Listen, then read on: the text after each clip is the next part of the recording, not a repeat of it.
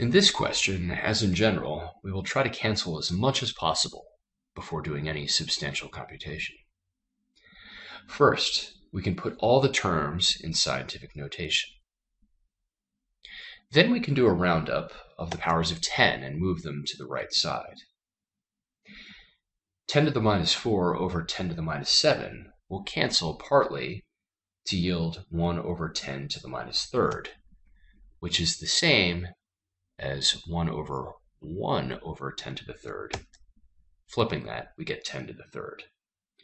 So at this point, we're favoring answer choice A based on the basic order of magnitude of the number that we think we're going to get.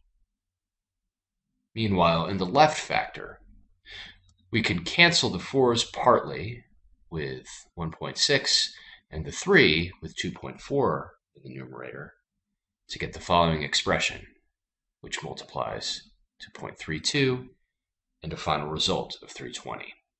The correct answer is A.